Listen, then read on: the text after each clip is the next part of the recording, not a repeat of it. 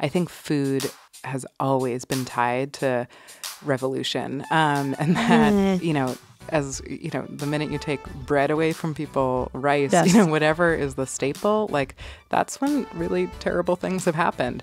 But food has also been the answer in lots of terrible moments in time. And, it's kind of reshaped the lens that I look at history with. And, you see these moments of civil uprising and amazing moments of, just civil rights happening in history. And they tend to happen around food, so much of the gay rights movement happened, Stonewall is a bar. Yes, right. Like the Compton cafeteria, like it was, a place where people ate. These things happen in places where people gather, and people gather around food. And, food can also be used to really, truly feed the resistance.